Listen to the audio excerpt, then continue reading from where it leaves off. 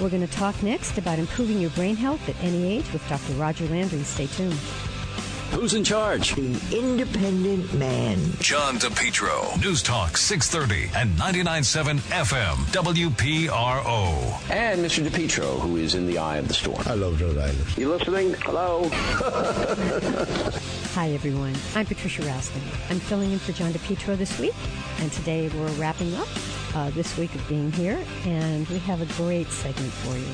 I'm speaking with Dr. Roger Landry, who's an MD, and his book is called Live Long, Die Short, A Guide to Authentic Health and Successful Aging. His book has been endorsed by the AARP and was a 2014 top pick in More magazine. And we're talking about improving your brain health at any age. We often think many times that, as we age, things are slower and they're not as better, but is not as good. But that is not always the case. And that's what we're going to talk about today. We're going to talk about the opportunities we have as we age, particularly with our thinking and with our brain. And I want to tell you about Dr. Landry. He's a retired, highly decorated full colonel, former chief flight surgeon at the Air Force Surgeon's General Office in Washington. He's a preventative medicine physician who has spent over a decade smashing those stereotypes of aging and redefining the possibilities of older adulthood. And we're going to talk about neuroplasticity, which is that magic word for brain health, and what are some fitness tips to improve our brain health at any age. Welcome, Dr. Landry. Well, thank you, Patricia. Well, Happy New Year to you. Yeah, you too. It's great. I had Dr. Landry on my show, the Patricia Raskin Show, on Saturdays, which is at 4, and it was just such a great topic. And I'm very interested in this, Dr. Landry. I'm writing a book about aging and how we can follow our passion at any age, and we need to use our brain for that. Absolutely. That's kind of the core function we need, isn't it? Yeah. Tell us, why do we have this feeling? I mean, why is there so much ageism about you're going to get older, you're going to get slower, your memory won't be as good, you won't be able to do the things you did? I mean, some of that may be true, but please speak to that.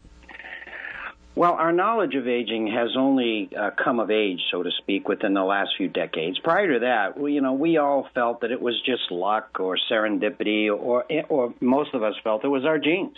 Yes. So that to the extent we were able to choose our parents, well, then we could have something to say about it. But we didn't think we had a whole lot to say. But starting with the MacArthur Foundation study on aging, which was 10 years long and came with its results around the mid-'90s, and then everything thereafter, it has just smashed the stereotype of what aging is about, because we've learned that lifestyle and the choices we make are the major determinant in how we age. And we're seeing a lot of people in their 50s and 60s, starting new businesses, starting new careers, changing their life, starting new hobbies, traveling around the world. Well, those boomers are just not going to have any of that ageism that is out there. The generation before them was, they accepted it. That's what they heard their whole life. They had very low expectations. These boomers, however, given just how they run their lives, but in addition, having all the new information and science and research, and it's totally changed their expectations, and it will totally change our society. All right, well, let's talk about that. And, folks, we're taking your calls about brain health, about positive aging, anything you'd like to know. We have the expert on with us. My guest for the whole hour is Dr. Roger Landry, and his new book is Live Long, Die Short, A Guide to Authentic Health and Successful Aging, and he's a renowned aging and preventive medicine physician. Okay, and the number is 438-WPRO, 438-9776, or 800-321-9776. So, Dr. Landry, let's talk about this big word. Okay, there's a big word called neuroplasticity, and that's the word for brain health. What does that mean? This is just a fascinating word, but more importantly, it represents a concept that we have only recently learned. And it has changed everything, because neuroplasticity, it refers to the brain's ability to reorganize itself by forming new connections. And this is throughout life. Neuroplasticity, it allows the neurons in the brain to compensate for injury and disease, and to adjust the brain's activities in response to new situations or new environment. That is phenomenally new and optimistic stuff, because basically what it says is that we are the architects of our brain. So wait. So what I'm hearing you say sounds again like Back to the Future a little bit. What I'm hearing you say is that if we have a health issue and we look at that and we keep doing what we're doing and we stay positive and we believe that we're going to get better, that we actually can get better? That is what the term says. That is what the research points to. Now, we're not Pollyanna about this. It can make things better. It can, in some cases, eliminate the disease. In some cases, make it dramatically better. But, I think the most dramatic case is very well known. It's Jill Bolte Taylor. She's an author, but she was a Harvard neuroanatomist, and she had a stroke at 39. And she chronicles her experiences in her book, My Stroke of Insight. Great title. And basically, she lost physical function, the ability to speak, the ability to walk. But she knew, as a neuroanatomist, that to the extent that she worked extremely hard, those brain cells were gone forever.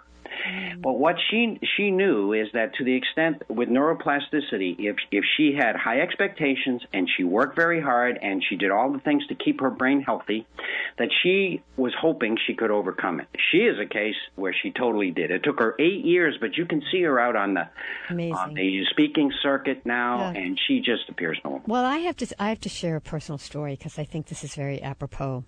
So I'd say about a month ago, I got some pain in my hip. It was a piriformis muscle issue, hit from my sciatic nerve, and I'd never had pain like that, and it was in the right hip.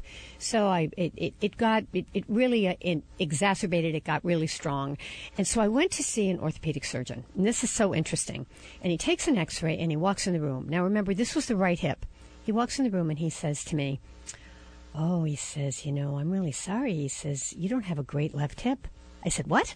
What?" I said, what? This is my right hip. I'm fine. I swim. I don't have pain in my left hip. And so then he explained to me, and he said, well, because of your exercise, your attitude, he says your weight, it's the proper weight. He said the function of your hip is not good. You're starting to be bone on bone. But because of what you do and your lifestyle, you don't have any symptoms. Keep doing what you're doing. And that was so amazing to me because I didn't even know that hip was not good. Yes. Well, let's go back to the brain. I don't like to separate the brain out, but, for clarity and for, to get the information out, it's sometimes necessary because this is all together. It's our body. It's who we are. But there's an example of the brain. It comes out of a nun study, and this is also a book. But basically, these nuns, when they died, several of them were found to have Alzheimer's disease, and yet, with the tangled nerves and the beta amyloid deposits and plaques, but they never had symptoms. And when they looked, they led a lifestyle that was very physically active and very mentally active. And we have learned that even if we have a gene for a disease, lifestyle can put that gene to sleep so that it never expresses itself. So the disease may not even show up. Or if it does, as is with your hip, that's not so much a genetic thing, it's just life.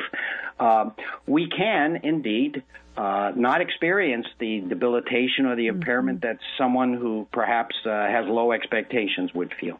Yeah, very interesting. And we may have something like, for example, I in that left hip, there is mild arthritis. But, I knew that, but I just kept doing what I was doing. And so because of that, again, the symptoms really in a lot of ways disappeared. I mean, I don't think I can walk 10 miles on that hip. But, you do. I think what you're saying is you adjust, you understand it, and you keep moving on, the best that you can. Absolutely. Well, I'm sitting here with a huge cast on my left lower leg. I had an ankle replacement. Now, the injury that caused the need for that happened 4 decades ago.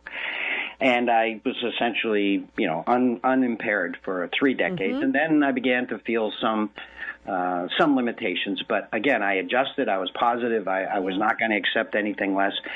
However, it got to a point, and the technology was such that now we could replace it, that I was much better off thinking about the future and the fact that I have to keep moving if indeed I want to age successfully, and therefore I took advantage of that technology up the road in Boston, and bingo, I'm expecting that.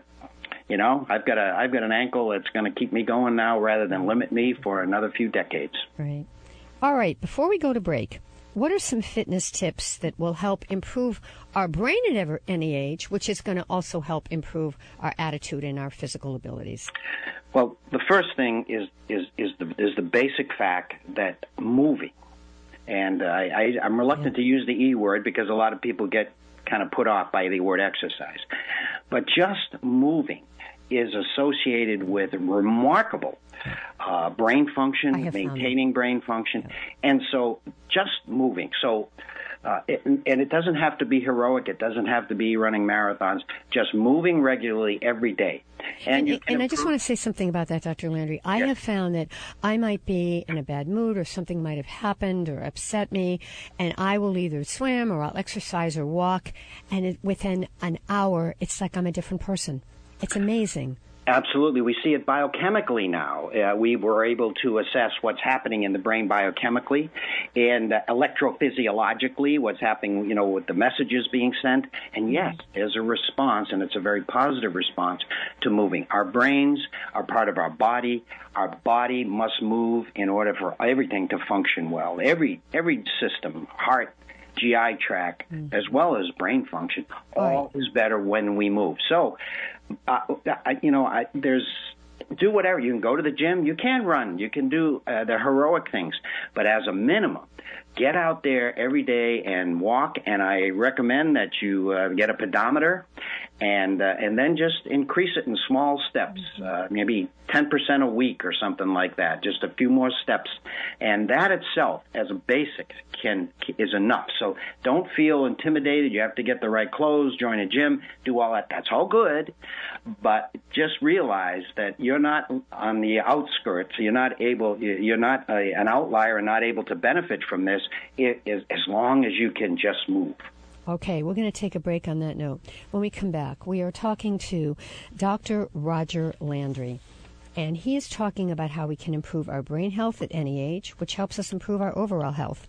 His book is Live Long, Die Short, A Guide to Authentic Health and Successful Aging, which has been endorsed by the AARP, is a gold medal winner in the 2014 Living Now Book Awards, and was a 2014 top pick in More magazine. And we're going to talk more to Dr. Landry. We're taking your calls for anything about successful aging, increasing your brain cells in your life and improving them. We're going to talk all about that for the whole hour right here on 438 WPRO, 438-9776, 800 toll-free 321 WPRO, which is 9776. You're listening to The John DePietro Show, and I'm Patricia Raskin filling in. Right here on News Talk 630 and 99.7 FM WPRO, we're the voice of Southern New England. We're taking your calls, and we'll be right back. John DePietro.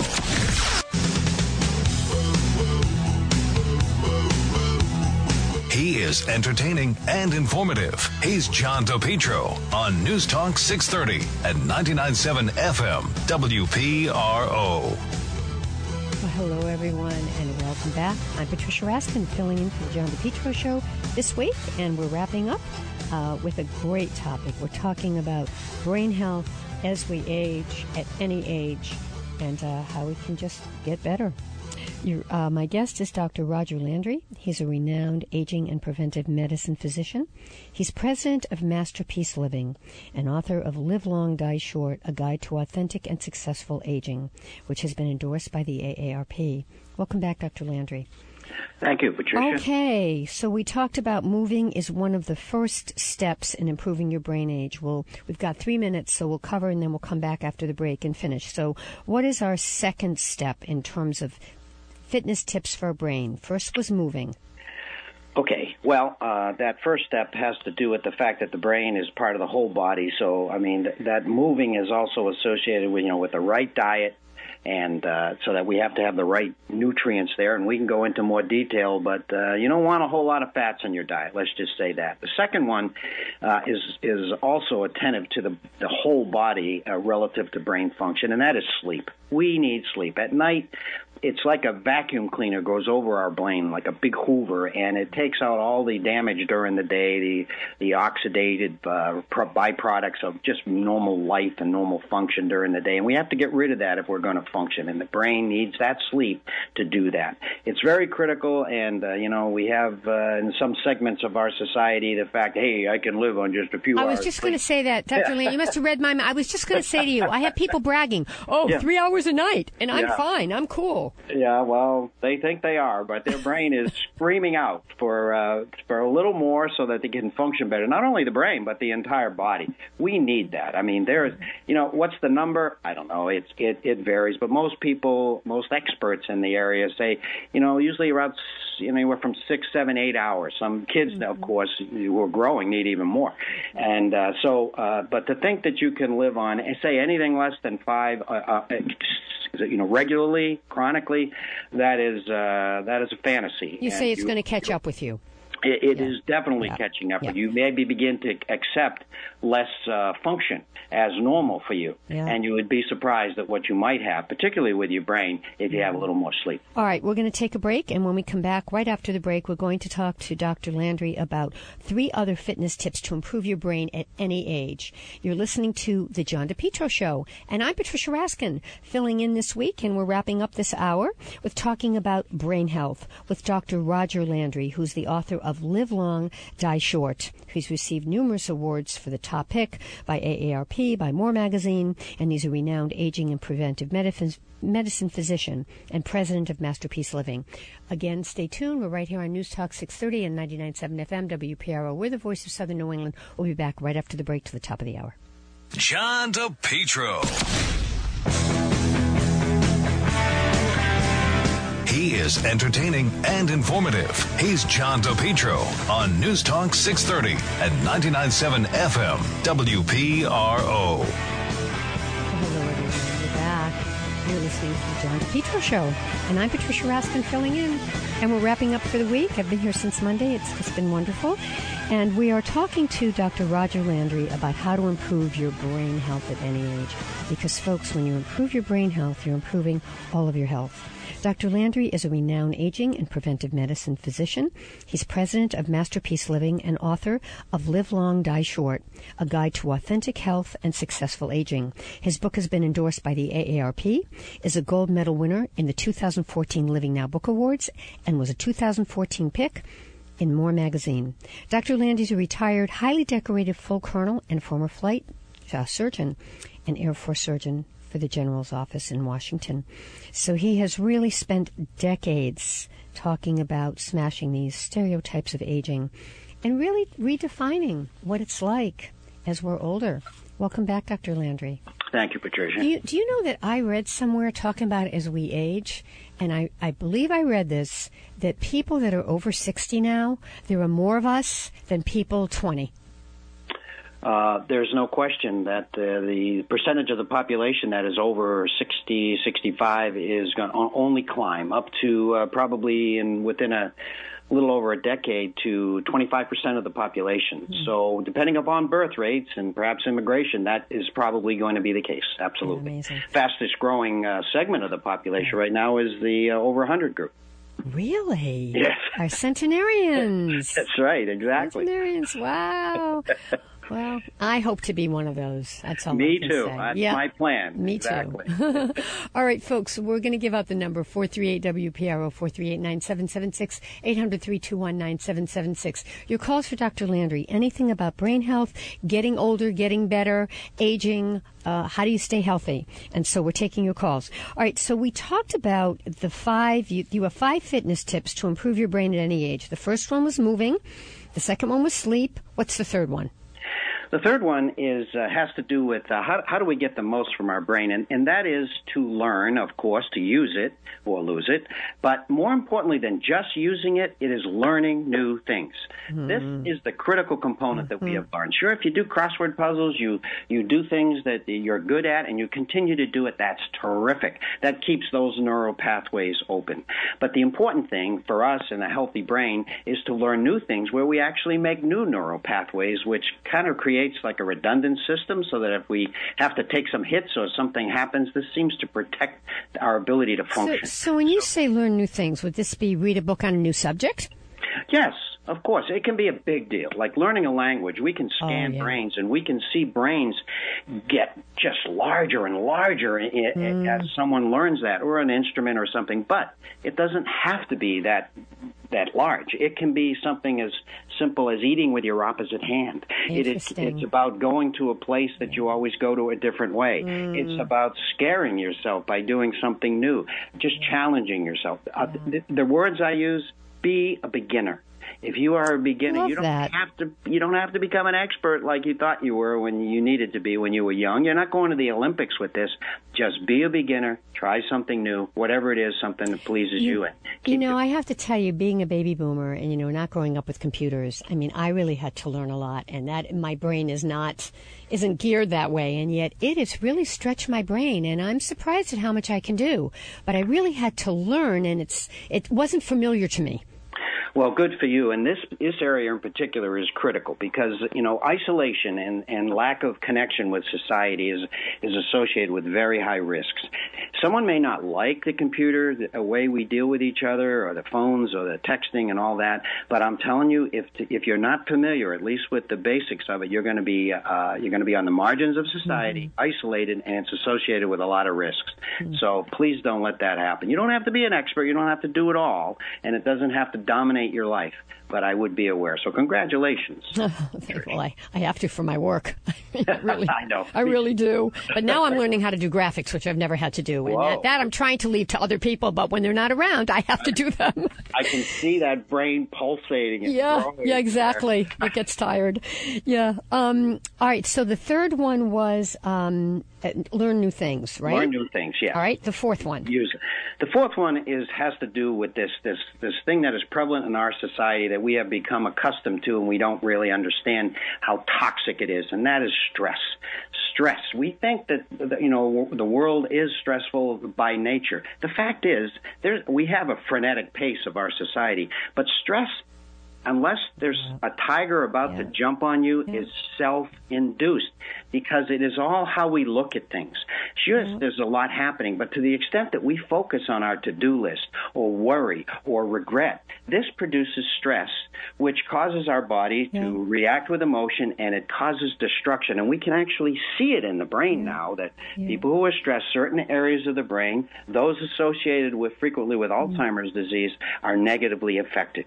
So what do we do? I mean, we have stressful situations, but there's only three things you can do.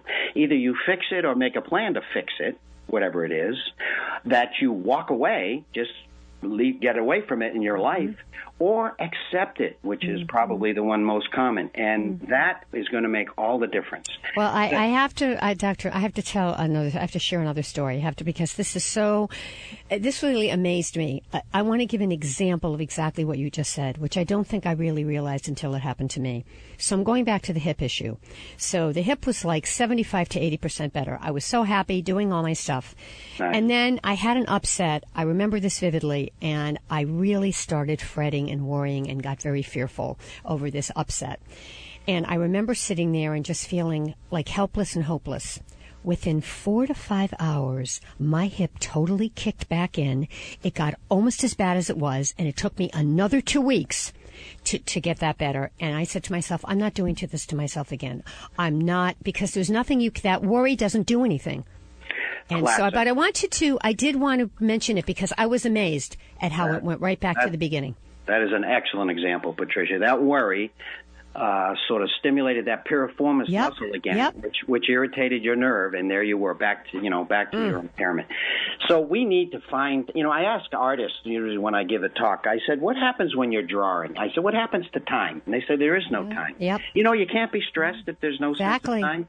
And I say, and how do you feel? And they say, magnificent. So we have to look for those things, and it's all different for all of us. Is it nature? Is it music? Is it art? Is it just walking? What is it? Being with a pet? What is it that's kind of shuts our chattering mind down and makes time go away? Because that's when we can break the momentum of stress in our lives, which will make all the difference. It'll come back, but as long as we have those outlets to break so that it doesn't just continue to grow. Very important. Very important for all of us to really understand and to have some discipline around our brain. At some point you have to say to your brain, stop it, I'm not listening, we're not going there.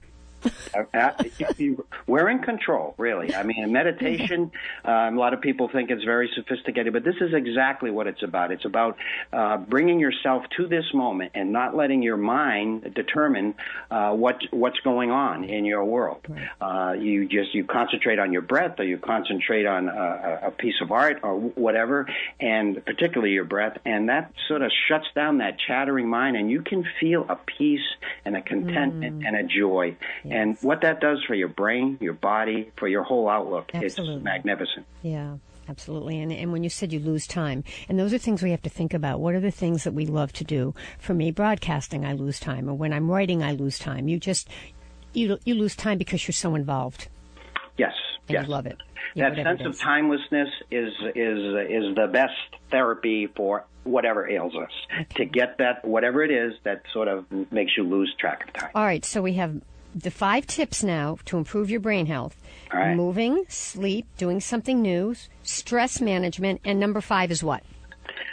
Well, it goes back a little bit to what I was saying before. I said to make sure that you're not fatalistic about this whole thing. That that when you get the first sign of maybe a little memory glitch or something that maybe you just didn't function, your brain isn't functioning quite as well today, that you immediately go to the worst scenario and say, "Uh-oh, it's happening. I'm on the decline," and you lower expectations of what's possible and what's happening, which creates stress and all of that. So don't be fatalistic, be optimistic. So, and when those memory things hit, that can be a surprise to us. But, we're not Pollyanna. As we get older, our brain functions a little differently. But it does not mean when you begin to have a little memory thing, like remembering a name, that this is a downward slide. What it requires is that you make accommodations. And there are many that you can make to do that.